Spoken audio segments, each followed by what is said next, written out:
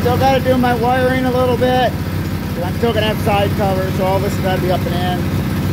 I want to hook up this throttle, so I have to put an adapter to make it run for the cable setup instead. And I got a little tweaking on the engine for the carburetor.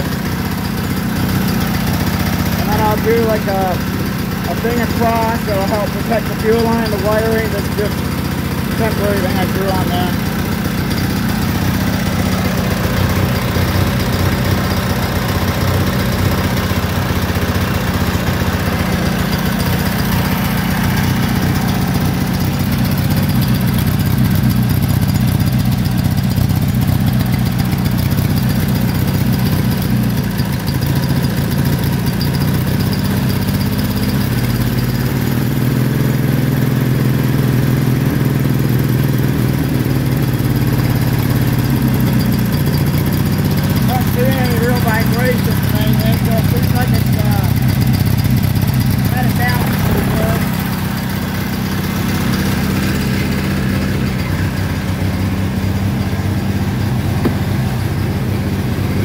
I hate getting on this thing. It's not easy.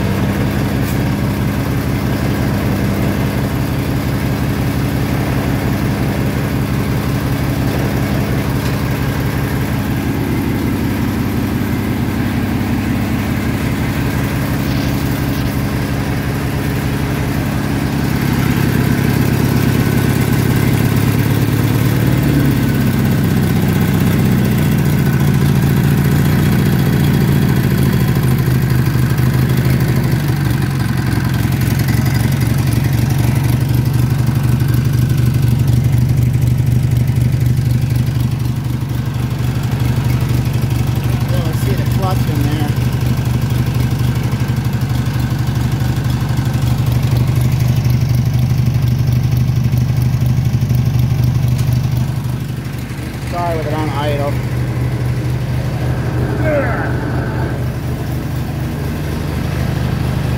We'll either grind gears if it's not adjusted right, or we won't.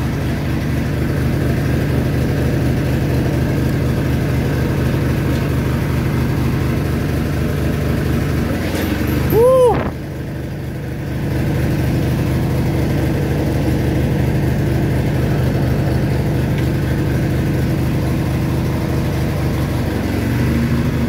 Alright.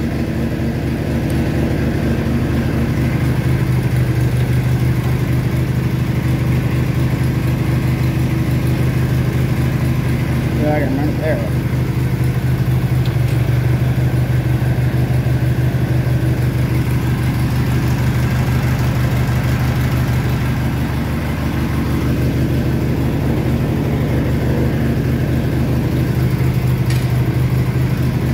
Honestly, I think it's pretty damn good. Like I said, a few little adjustments still. I'm going to put belt guards. Definitely don't want your fingers going in one of those spokes. So give you a cover over it.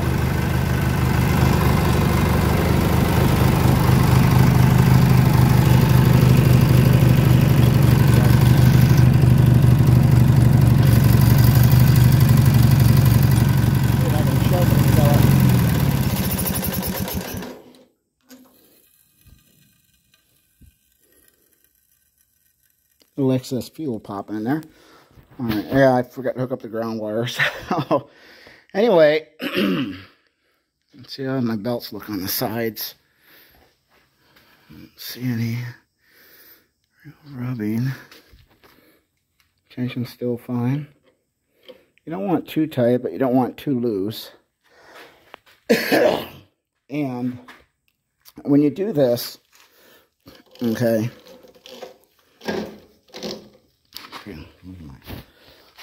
It's hard to do it from where I'm at.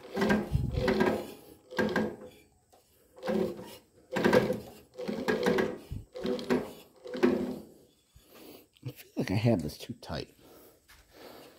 So, because I can hear the belt creaking when I pull this. So,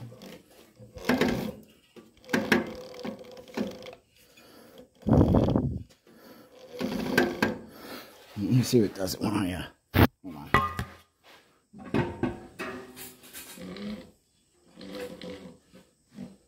Okay. I might loosen the pulley a little bit. It does sound like it's creaking. The thing is, these are just cheap pulleys because it was all I could get short notice. Dang. So yeah, this transfers the belt.